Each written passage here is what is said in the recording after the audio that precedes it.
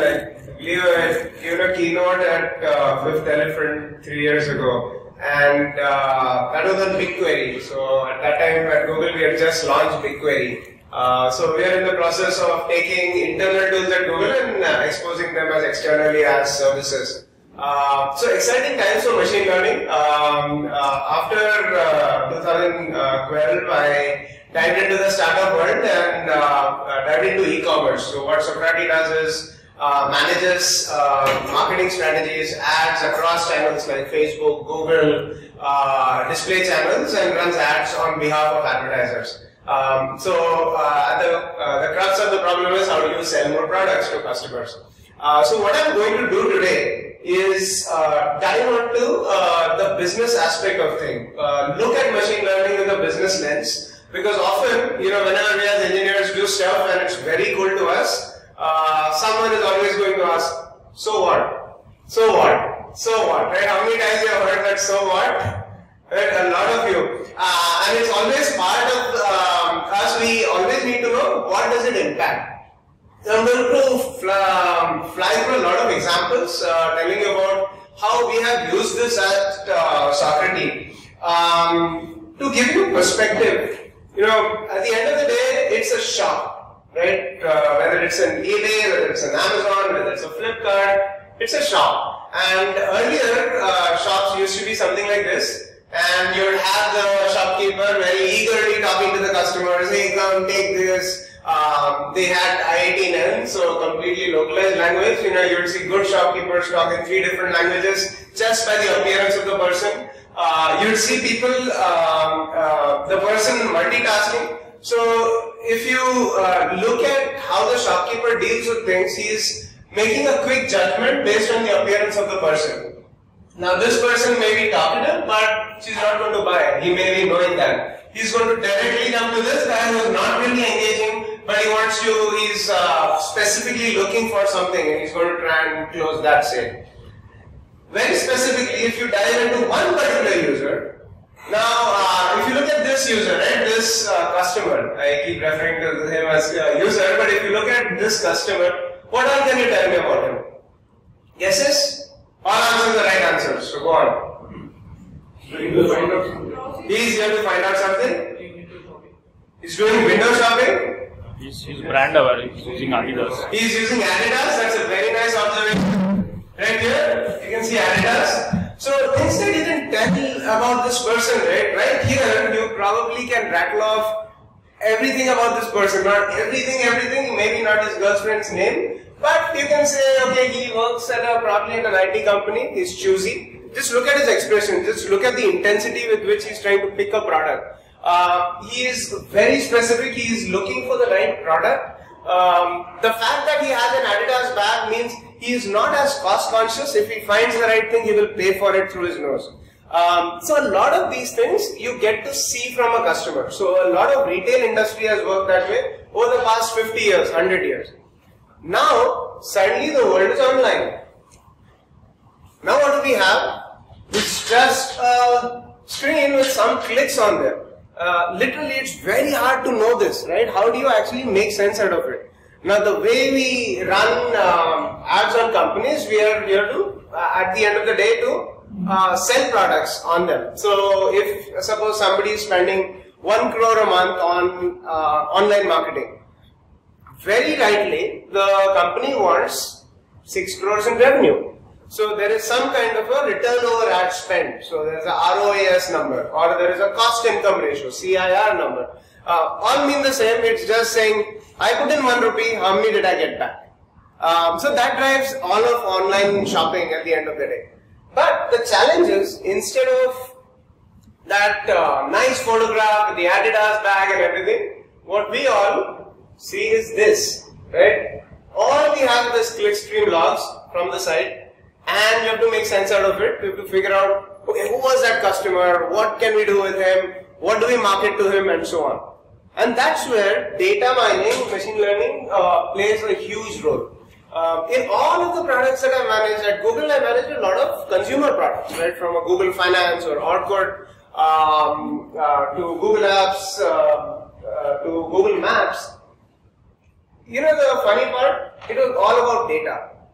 Yes, there is a pretty UI on top, but it is the data that makes that UI intelligent. If you haven't, I'd strongly encourage you, I'm a big fan, read blogs from Brett Victor. Brett Victor was a UI designer in Apple. So he designed the interface for the iPod, the iPhone, the iPad. Real guru in its right. But if you read his blogs, you see he's always talking about the UI being predictive. Can you do things with data that then you can infer and then show the user what he would want to see, and he doesn't know yet. So all of Apple's UI, you think it's so pretty, but it's not the pretty aspect. It's just that there is something in front of you that you want already. So let me illustrate the problem that we are going through from an e-commerce perspective. So here's a bag, Amazon, Jabong, eBay, Flipkart, take your pick, and there's a bag that's going to be sold. So there's a page that is a bag. There are lots of parameters on this page, but primarily, as a shopkeeper, so as an online retailer, you see that yes, I'm selling a bag. There's a bag page. So you take Amanda, who's coming to the site. So let's take 4 characters. Now Amanda is going to come to the site. What do you make of Amanda? You can't see her. What do you say? Okay, Amanda is a bag visitor. She visited the bags page. Okay, and then you show her an ad, which is very generic. Something that says, best deals on bags online, check out these bags. Right? So if Amanda has come to your site once or twice, you then bombard her with these ads. So all the ads that you're seeing on Facebook or Google or even Times of India or Yahoo, oh boy, you don't want to know how much of research is done behind showing you the best ad. You as users, we all as users, everyone out there in the ad tech world is trying to make the best ad for you at that point in time. And so here, if you just capture the fact that Amanda is a bag visitor, all you can get is a boring ad like this. Now let's say they are Betty, Carla, Dan, all of them bag visitors. Again, same old boring ad.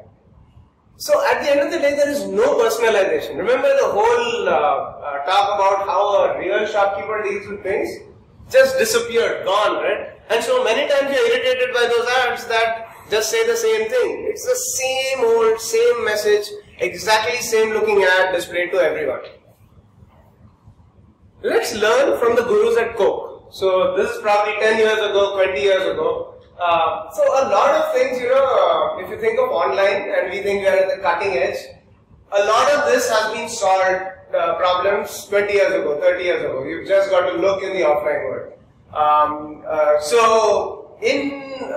At Coke, Coke has built one of the most phenomenal brands out there. And what they did was, you look at these 2 ads and tell me how different they are. So this first ad here says, share a Coke with Kate. And it's all about giving. It's about saying do stuff with your friends. It's about altruism. It's evoking certain emotions in you that say share with someone. It's about thinking of you within your friends. The other ad here says, think about it. Man set foot on the moon because he wanted to set foot on the moon. Right? It says, it doesn't matter what the world thinks. It doesn't matter who's around you. You want to cook, you get it. Right? That's the power of saying, indulge in it. So when Aishwarya Rai rules it, says, you're worth it. It's about you. It doesn't matter what others say. It doesn't matter what your in-law say. It doesn't matter what your husband says. It doesn't matter what your boyfriend says.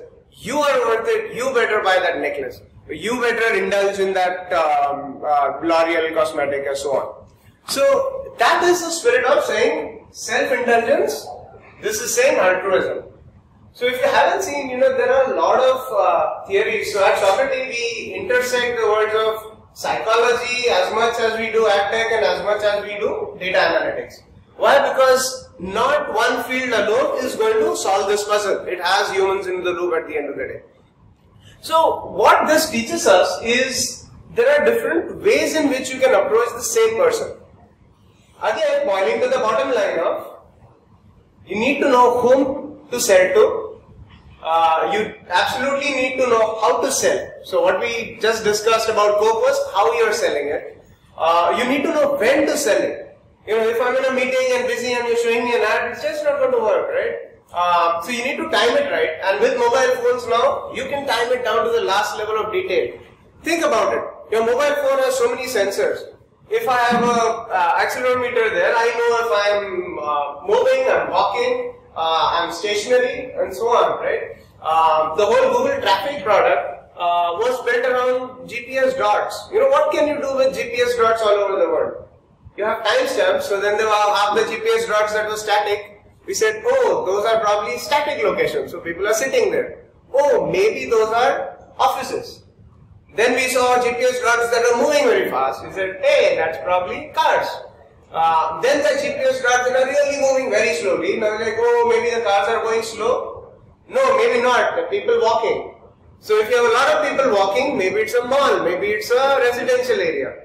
So in maps, right, even though it was maps, what I was actually doing was trying to figure out, make sense out of data. You think of malls and think of entry and exit gates. It's a nightmare getting that data. How do you get data for malls and entry and exit gates? The only way was looking at, are all GPS dots entering through one point, within a few meters? Are all GPS dots exiting at one point? Boom, you got your exit and entry gate. So you have to be very smart about data, and with the current technology, the amount of data that you have is pretty, quite a lot. So when to sell, you can time that, right? Just one question I had regarding the maps example. Does Google also use that to crowdsource traffic congestion? Yes. So the question is, does Google use that data to crowdsource traffic congestion? Absolutely. So that is how Google traffic is formed. And one of the nightmares we had on traffic was, and you can read about it on the Google blog as well. In India, there are no speed limits, right? So when we first trained the traffic set for India, we had a speed limit of 60, and we said, okay, 60 is normal, and 20 is slow, and 40 is this, and Indian traffic just varied. So even if it's 20 kilometers per hour on that Indiranagar road in Bangalore, it's awesome. It's like super fast. So we had to mark that green, and those are the kind of challenges. It's interesting. I used to work very close to that, and it was so accurate that it used to tell me like getting on the bridge there's a block, and getting down from the bridge there's a block. But on the bridge itself it was green, which means once you enter the bridge, it was really accurate. That's why I asked that. Thank you. Great. So it was very accurate, and funnily enough, I would test it in that area. I would stay there as well. So these things, right, become extremely important, and they're not impossible. So even though you have a lot of this kind of data, turning it into something that actually you can understand is not that impossible in today's age. So let's look at examples of how to do that. Literally at any point in time, you could probably have about 150 signals around the user. And these are pretty much anonymized signals. You don't have anything very personal. You don't have personal info, right? All you have is a click stream. But based on what is being browsed, what is the price of being that is browsed, just like the Adidas example, right? We are able to paint a picture. I'll give you a bunch of examples of how we do this. So the first one, whom to sell to. Whom to sell to? Let's say Amanda came to the site, and what she actually did before getting to the bags page was she went to the trending items page. What she did was sort here. She sorts it by new and popular. Often this is a very important signal on a website. Does a person sort or not? And if you look at these kind of signals, you say, okay, she's sorting by popular. She's going to the trendy page. What can you make out of this? And that's all we know about her, right? We don't even know her name. There's a fictitious name. So what we can say is this person likes trendy stuff. She wants to be popular. She wants to have the latest dress in town. That's kind of our persona. Giving you some numbers here. So if a person sorts, uses a sort on an e-com site in the last session, the probability that they would convert in the next session, they would actually buy something in the next session, goes up from about 9% to 14%. So if a random person comes and is not sorting, average, depending on the data set here, this was a combination, but this was about 3 to 4 million cookies, about 20-30 million events on a 3-node Hadoop cluster. Took about 2 to 3 hours. So not a very exhaustive data set, but gives you an idea here. So for every user, for every signal, literally for every type of signal, you would see some of this correlation. So Amanda here, you can classify her as a trend follower, and we'll see next how to actually message her. Second, let's see this Carla. And Carla looks at deals, $10 off. She would always sort by price or she'd sort by discount. So there's always discounts high to low. You must have noticed in all these e-com sites nowadays, you have sort by discount, sort by offer, sort by price, sort by popularity. Just amazing stuff, right? But that one answer is totally giving away your whole persona right there. Now that is used to show you the best product so that you can get what you're looking for quickly. Often frustration of online shoppers is I can't find what I'm looking for. So when you have things like that, if you look at these guys who are looking for discounts, hungry for discounts, often they don't care about what site they go to, they want the discount. And with cash on delivery, you can be doubly sure, like, okay, no problem, aayega tab dekha jayega. In fact, now sites like Myntra and all are offering trials. Like, would you like to try this before you buy it? Like, of course. And so they're making it really easy. It's amazing the level of service that we are now getting in India. So, if you look at frequent buyers like these, if you have someone tagged in your database as a frequent buyer, you often can see a 3x jump in conversion rates. This is very obvious. If someone has bought once or keeps buying twice, often strategies of e-commerce companies in the initial days are to get the first-time buyers, and then how do you turn these first-time buyers into repeat customers? That's why lifetime value becomes very important metric here. If you think of it, say kurtis, right? Kurtis are the first item that a new e-commerce buyer buys, mostly females.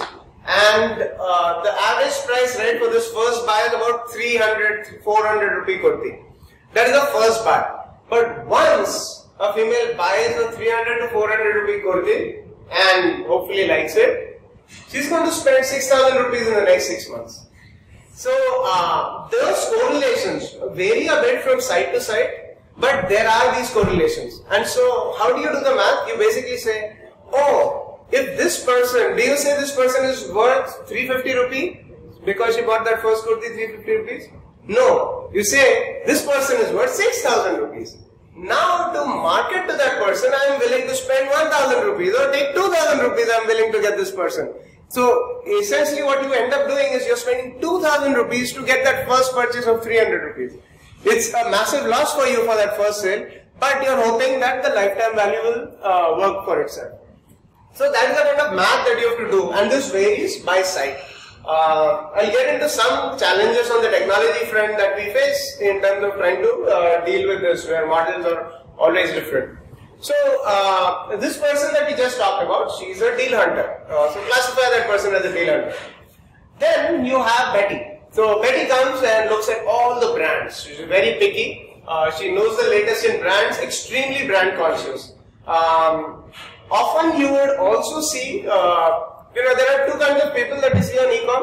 One that just go for what they're looking for. They're looking for that blue, dark blue, braided, some accessory. And they just go for it, buy it. In, out, within 2 minutes they're done.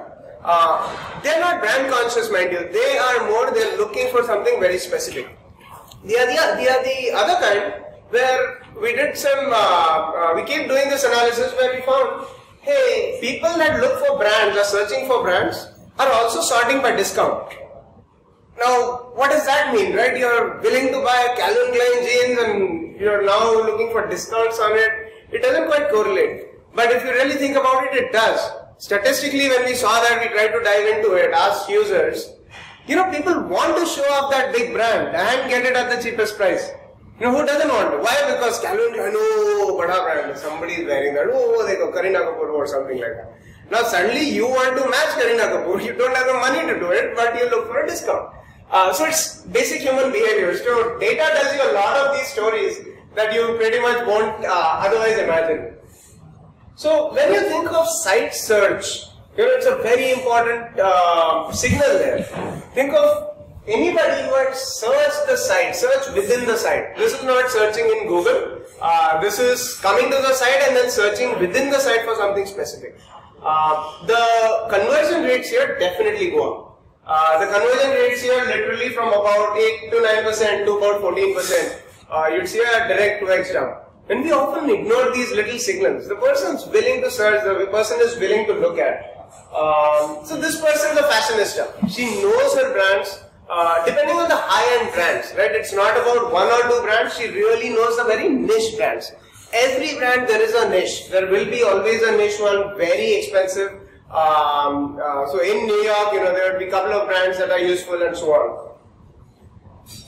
The last one, Dan.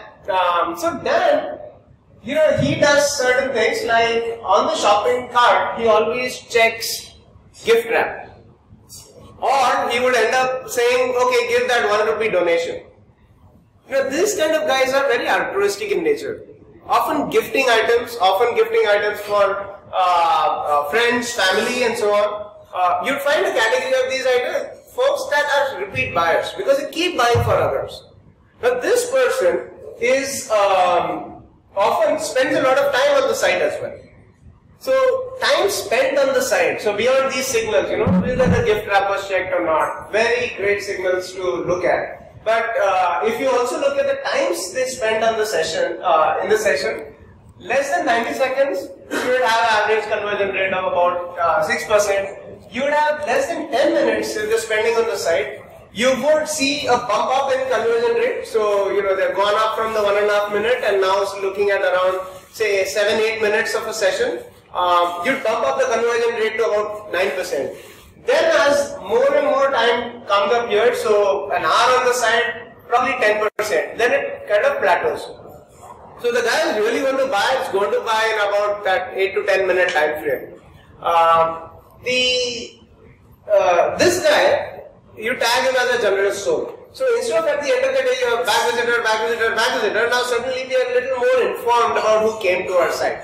Right? That's how you deal with data and do this with data. You try to form those signals from data. Now, the next part. Okay, you know about this person. Now you know exactly what they're looking for, how they behave, what they want to buy. Now the question is how to sell. So how to sell depends a lot on the messaging that you use in your ad. So let's take example of Facebook ads.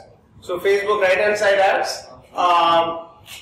Amanda was a trend follower. You want to give her messages such as everyone's buying these. It's a trend. You want to showcase that trends. Everyone's buying these, Amanda. What are you doing? So bright colored sling bags that are a fashion must. You use these terms. Fashion must. Everyone's buying these. So at the end of the day, these also end up as templates. So what we have are all of these ads coupled with these personas. There are templates, ad templates for every type of persona. So there may be, hundreds of personas for each type of persona. And actually there's some research in psychology. There's a Leo Burnett framework which says there are no 200, 300 types. There are only 8 types. So the 8 fundamental behaviors that any one of us can get classified in. And this has been a long-lasting thing that brands use very heavily. So we've also tried it with that and works pretty well. So you take 8 types of personas and you say 8 templates that I'm going to create for ads. Now at the end of the day you want to do creative analytics. So what type of creative work for what type of persona to sell what type of product. So this is a machine that we have to keep churning day in day out to ensure that the right product gets to the right guy at the right price. For the Karna, the deal hunter, you have something that it's 40% off on some big brand. So deal hunters always correlate with brands, so throw the brand also, make them happy. You're getting a good brand at a low price. That works very well in terms of ads. The fashionista, you want to throw names of big bags. So let's say in India you would have say bags for high design. Slightly more expensive, 3,000, 4,000 rupee bags start at that. And typically someone who's very picky. Someone who really knows fashion, someone who knows what's going on in the ramp there. And lastly, Dan, You want to showcase others. So shower her with love. Gift her this. So all of these kind of messaging, and it can be used for people who fall into this generous soul type of bracket. And literally there are over 100 such personas that we've created over the past couple of years on this. Now you have, what you get at the end of the day is these templates, and I tell you how much it matters for the same product. So if you take earrings, right, you want to sell earrings, and the first reaction is, okay, earrings I'll sell to females. And but 70% of people buying online are males. What do you do with that? So you say, no, I'm just going to take 30% females. And then what do you do for females? You say, this earring was made for you, indulge in it, you have to get this is the latest in fashion or design and so on.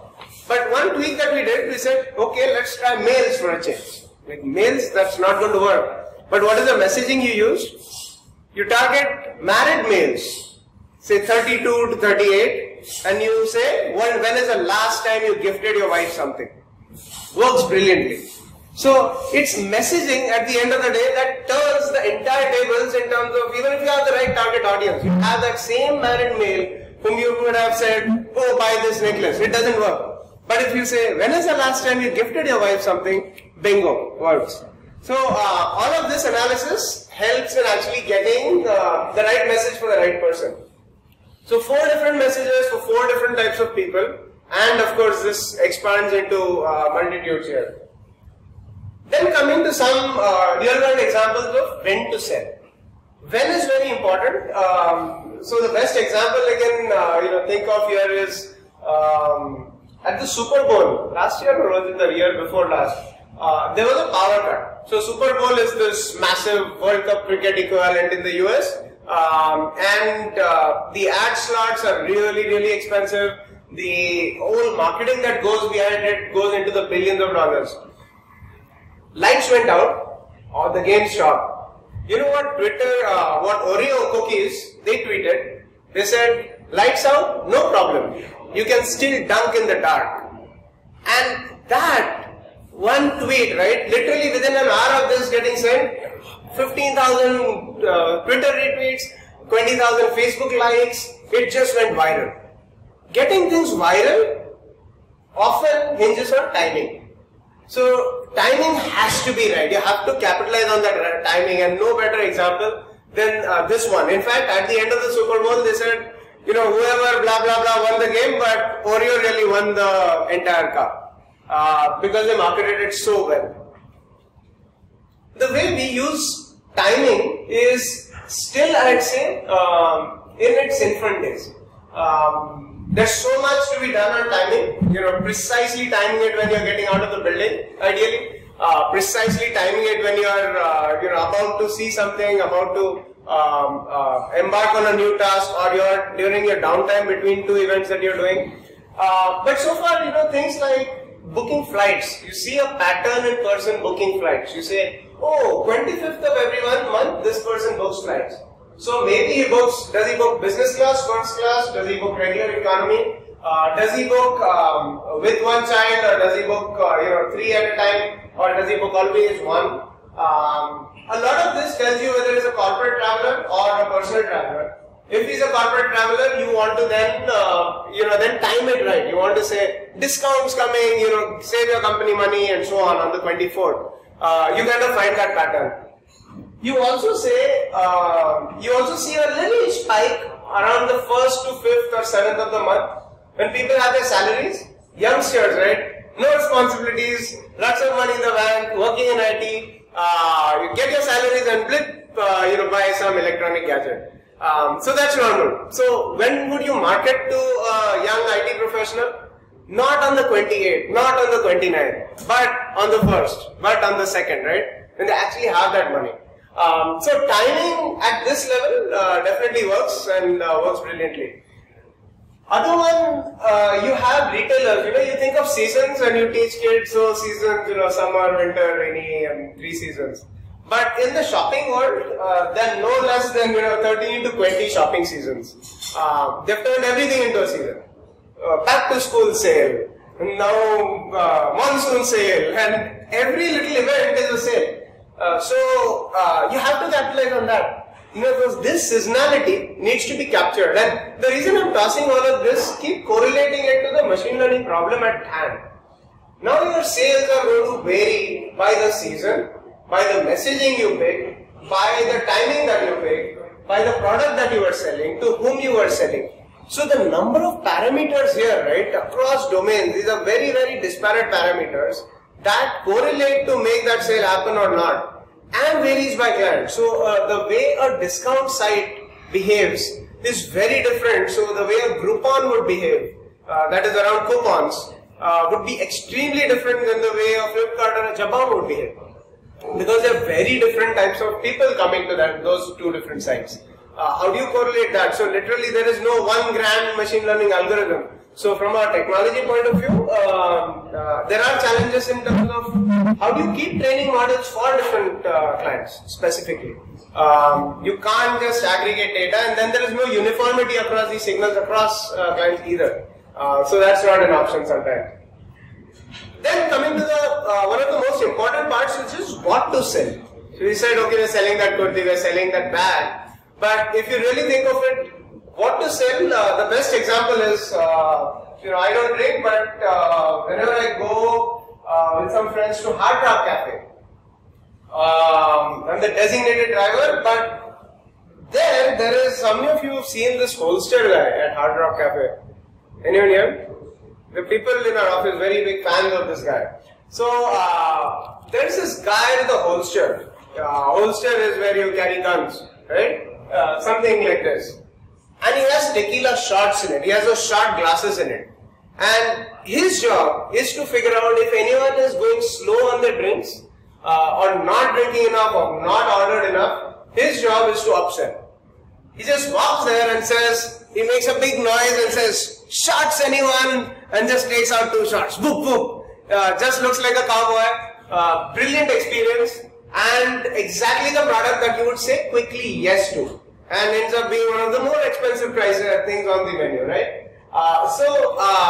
What to sell at that point is extremely critical. There are umpteen examples of this. So the way we use what to sell signals are, if someone's bought a coupon or someone's bought something around gymnastic, gymming. So somebody's got a coupon for gymming. You know what everyone buys after buying gym? Or gym membership, they buy shoes. Why? Because many of these gyms have rules, so you have to have separate shoes that you come in and separate shoes inside the gym. Or for some reason you just want to refresh your life. Okay, I've joined the gym, I've paid that money, now I have to go because I've paid the money. And now what else can I get? Okay, I'll get nice expensive shoes. And you go with it. So a person has to be followed with what product to sell next. You can't say, I sold this product to the customer and I'm done, great, I sold, I'm happy. You have to find the next one. A traveler, the person buys flights. How irritating are those ads that show you, oh, flight to Maldives, flight to Maldives, flight to Maldives. Hey, dude, I bought that ticket a month ago, what are you doing? Instead, show him hotels in Maldives, show him discounts on some buffet lunch in Maldives, nice cruise there. So you have to keep upselling on different things.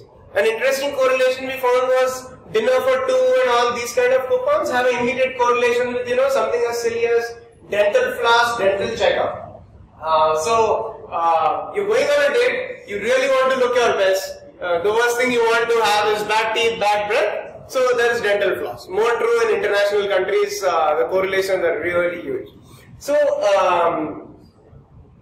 even this is not limited to e-com and all. Iron Maiden, how many of you fans? So Iron Maiden fans, right? Iron Maiden had a company, Music Metrics in the UK, actually run through analytics. So they were broke, they were not doing really well, and now it's arguable whether they commissioned it or somebody else that did this data mining and gave it to them. But nevertheless, this data mining was done. What they did was, they looked at BitTorrent data to find which countries, which cities were their songs getting downloaded the most. So they were facing rampant piracy. They were, they're not making money out of it. People loved them, but they were not making any money. What did they end up doing? Doing this analysis, they found out which cities is there pirated songs, are there pirated songs downloaded the most. They found places that they had not thought about, Sao Paulo in Brazil, different places like these that they wouldn't have typically imagined. You would go to New York and go to Chicago and so on, but here Sao Paulo in Brazil. Like, sure, let's follow this trail. They actually followed this trail of cities that just were sorted by something as simple as BitTorrent IP addresses by location. And boom, they were one of the most successful, financially successful brands in the last decade. Little things like these, you just look at your top countries, your top locations, you don't even need to dive into so much detail like did he click that sort by popular or not. Sometimes even a sort by location is all that it takes. Target had done this many years ago. It had got mixed reviews because it was like, dude, what are you doing? This is too private information. But from a data mining perspective, what they did was pretty smart. So what they did was they had a registry of females expecting a kid, and they said, okay, register for this registry. And then they gave them some free voucher or gift card, and what happened was they kept buying things with that voucher. So suddenly Target had a list of shopping carts for that person. If you notice, Big Bazaar is doing that smartly, or I don't know if it still exists, but they have that mobile phone recharge, right? Free recharge. You buy in Big Bazaar and then get free recharge on your phone. What it is essentially doing is tagging all your shopping cart purchases to one phone number, so a unique identifier for you. It's pretty smart from a data and personalization point of view. So what Target did was said, let me take all pregnant female shopping carts and run some mining on them. Let's see what comes out. What they noticed was patterns like unscented was a keyword amongst all their purchases. Unscented because I remember when my wife and I were pregnant, she couldn't stand the smell of anything too strong. It just happens in your first trimester and so on. So you tend to buy unscented lotion, you tend to buy unscented soap, which is typically uncommon. If you're normal, you want scented soap, you want something. Where here you buy unscented soap. So what they inferred was, anyone buying unscented stuff is expecting a baby. Let us upsell them with more baby stuff. So while the whole part it worked, it just doubled or quadrupled their baby item sales. They basically started, people found it magical. Like, hey, I'm looking for this diaper coupon, it just came in the mail. So nice. For most customers it worked great. And this is something, shopping cart analysis, basket analysis there, works like a charm. One last thought to on the product side is you don't want to always bombard with products. You don't want to say, hey, this product, please buy this product, buy this product. You want to also engage with the person. So today's sales is a complete journey across things. So you have search where you have intent. You want to quickly search for something. You have Facebook where you are going to drive impulse purchases. You can never sell a TV on Facebook. You can sell TVs on search. You can sell a kurti on Facebook. You can sell accessories on Facebook. So impulse purchases versus intent purchases vary. And often it's a combination of these two. You can drive an impulse with Facebook, the person forgets about it, then slowly next time he comes on search and tries to search for that same item. So what you want to do is build a relationship with the person that the person keeps coming back to your site for more. So somebody who has bought something around food, give her an article how to use a chef's knife for the first time. So if she's bought a knife, show her article about this. So get her more involved with your brand. This is another technique that works in building lifetime value with the customer. So overall you saw, all of these four things you can derive with data, you can use with data. It's pretty much in its infancy to what it could potentially be. It really would be the extremely personalized world that we would ideally want to live in. So this is just a start. Now, I'll spend a few minutes on the technology part of it. Although focus of the talks has been business, but it wouldn't be right if I don't give you some scoop on the technology front. We deal with about hundreds of billions of pixel fires every month in terms of we're into hundreds of terabytes of data, not yet in petabytes. So in the initial days, MySQL was okay. You shard MySQL or use clustered MySQL. All of that you keep, because everyone knows MySQL, right? You try and, most companies start like that. Your data, MySQL, easy. Little upgrade there, okay, Mongo, when your data structures get messed up, so we use a lot of Mongo and MySQL, and then we started using Redis quite a bit for caching. Now that stack worked well a couple years until we started seeing more and more data. So over the past 1 year, we've literally gone from about 40 advertisers to 4,000 advertisers. Now not just taking the big guys, but also taking small guys, dentists, restaurants. Now, how do you manage 4,000, 5,000 advertisers, even semi-manually? Not possible. Has to be automated. So, as we get have to handle more and more of these things, automatically switch to, storing a lot of this on, say, Hadoop, Edge-based, running MapReducers, directly streaming site data on Hadoop, and even that's okay. Works well. But we also started hitting limitations on other fronts. So, for example, ActiveMQ, things that you don't think would break, start breaking. ActiveMQ, not very good at scaling. We're in the process of switching to things like Kafka. So, Kafka is something that LinkedIn open sourced. A beautiful message broker system, very distributed, works on scale. ActiveMQ does well in terms of latency. Low latency, and that's what you want for a message service, but really cries loud on throughput after some point in time. The other thing that we realized was, as we think of MapReduce, in fact, you may have seen Urs at Google also mention this publicly. Google doesn't use MapReduce for most of the things now. It's moved to Flume and Millvale type of systems. Now, what's Flume and Millvale? Are equivalents of things like the Storm topology, the Spark topology, and so on. So, if you haven't explored, we are in the process of kind of making that move, exploring things, evaluating these, benchmarking these systems. The basic difference here is, Hadoop is great for batched processes. But if you think of doing things when things are streaming, you have a clickstream coming in, if you don't act in the next 5 minutes, the user's gone anyway. How do you deal with that? You want something that would process things when they're streaming. So Storm was invented by Twitter and then open source, so Twitter did it for trending topics analysis. So it basically tosses things in a bunch of what they call bolts. And it is, you pass from one to another to another, and process happens. So it is not the traditional MapReduce way in which you would think, but somewhat different in terms of how you are able to deal with streaming data. Then come things like Spark, where you say, Storm can only deal with only streaming data, Spark can deal with both streaming and batch data. So you can also correlate your streaming data with something that is historically done, or there's a batch process running on it. So these kind of differences, right, you start hitting the more and more real time that you get.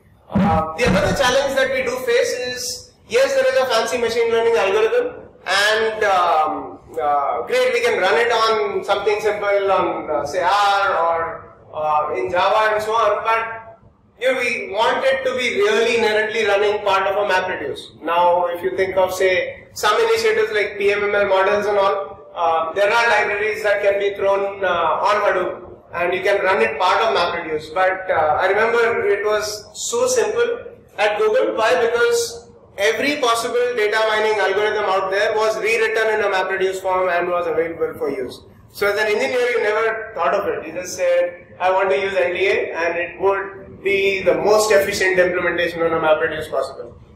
Now outside that doesn't exist, but there are things that are needed there. We need to figure out how to make these maybe not fully online learning, ideally yes, but at least batched online learning. So every 2 hours, every 4 hours, at least every day, can we retrain a model? Can we make that so personalized that it can continuously learn from the data coming in on a minute by minute basis? So a lot of gaps in those technologies that we are trying to now hunt out. If you, I'll take a couple questions, we're out of time, but strong call here, shameless call for please join Socrates. We're doing cool stuff. We really want help. If you like machine learning, we want to jump to that next stage. We want to skip this whole Hadoop part and instead of reinventing Hadoop or trying to fix things there, we want to jump to the next level there. You've seen Google's data flow, there's Amazon's Kinesis, data pipelining on Amazon, pretty powerful systems that we are in the process of moving to now. So, questions? Yeah. Hi, thank you for the great talk. So, two things. First of all, this is the second time I'm seeing a Perls for so long time. Last time was my wife was trying to buy it, but I was trying to not to buy it. But the second part is, you said something about when you were explaining the close part. You were saying somebody comes in and I'm just yeah. You said that you are following some patterns, right? What I'm trying to understand is, how do you handle anomalies? What if somebody comes for this 300 rupees one you said, and then you try to sell, you spend 1,000 rupees or 2,000 rupees, because somehow you have analyzed that she or he will be 6,000 rupees. Yes. It might be available that person might be upgrading the system or maybe more than one. Yes. I'm trying to understand this because I'm working on something which is grammar detection very high rather in DevOps. Right. How do you do it? Just curious. No, great question. So the question is, I'm throwing out some assumptions and throwing out some learnings, but clearly there will be 10 people who don't fit this bill. How do you? So you're going to spend 2,000 rupees with the hope that this female will come back and spend 6,000, but she doesn't. She just keeps hopping different sites and buys 300 rupee things. So how do you eliminate that person? No great way of doing that other than figuring out outliers around certain data. So there will be certain times, and we are not there yet, but there will be certain patterns in terms of the one pattern I can tell you top of mind is the source that they come in with. So if they come in through an affiliate click, what an affiliate is those clicks on blogs and websites that trick you into going there, right? You're watching something else, boom, suddenly something else comes up and you're on another site. Or then it's free Wi-Fi. Free Wi-Fi, click 3 links and then you get free Wi-Fi. A lot of those sites are called affiliates. So they get 2%, 1% of the sale value if you sell. And those are the ones that are these one night kind of things where they just come in, go and you're done and you never see them again. Those are the anomalies. So you have to figure out what signals correspond to those anomalies there. You have anomaly detection even in terms of clicks. So negating what clicks are bad in the display world, there are a lot of bad clicks, fraudulent clicks, bot clicks. It's a whole world in itself for anomaly detection. So not solved yet on e-commerce. Yeah. As you said that you get cookies, like particular user is using this. So UI is helping you out to a great extent. For example, UI is helping you out to a great extent. For example, you are asking certain questions. Yeah. There are more number of drop-downs created. Yes. So that your data will be sorted out perfectly. Yeah. And you can get it. Yeah. So as you said about 10 to 15. She's just buffing around and she's not going to buy anything. Yeah. Why not put in some UI in order to classify these kind of users and that can be helpful to the clients as well. Absolutely. So one of the emerging branches of machine learning you would see is some people have an innate understanding of data and machine learning and at the same time have an understanding of how the UI impacts this. Those are golden today. So typically, there will be machine learning and even machine learning gods are very hard to find, amazing crowd here. But you would at least find 100 people who know machine learning. You would find maybe 2 people who know a combination of machine learning combined with, say, how it impacts UI. Or machine learning combined with how it impacts business. So definitely, these are exactly the areas to get into. My question was with regards to technology implementation. So generally, when you have to set up a cluster and all, it becomes very complex. Yes. So have you looked at big data as a service, or even taking the Google APIs or predictive analytics? Yes. How do you generally build a cluster where you can focus on actually getting the learning rather than managing the Great question. So the question is, this technology stacks, you have to set up your servers, you have to maintain those servers. Have you focused on using SaaS services? So services that already have a data store there. In fact, you're very crazily evaluating that, as you grow in number of boxes, right, hundreds of boxes, and then one or the other box is bound to die. If not, it's not the cloud provider's mistake, it is maybe our partitioning of the table, maybe a partition crashes, something on the disk crashes, it happens. So there are a lot of good SaaS products, like for example, Amazon has Redshift.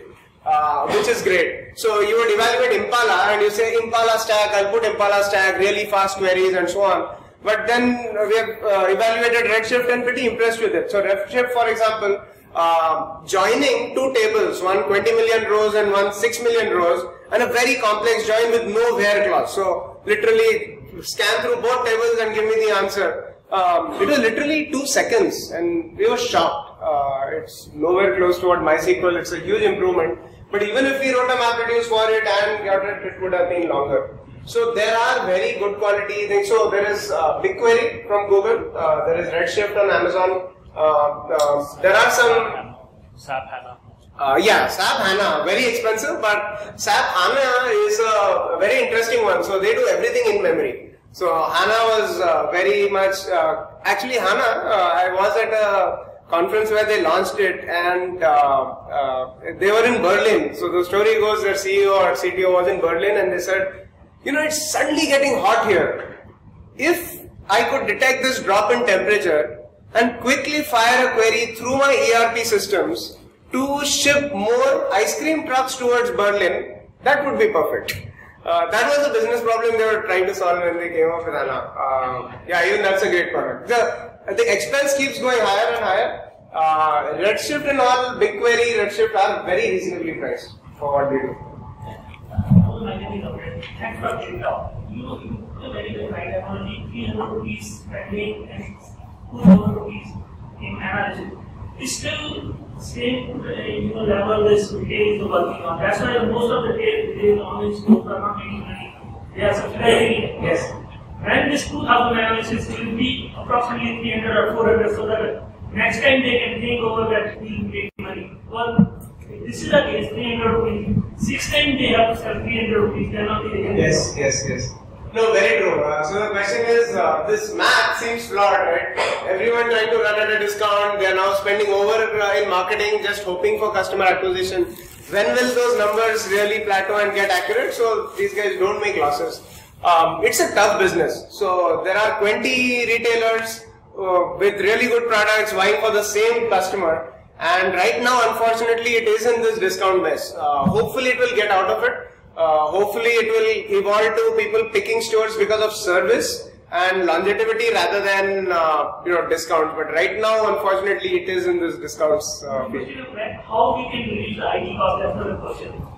Retail is happening because analysis is still 6 times costlier than the production.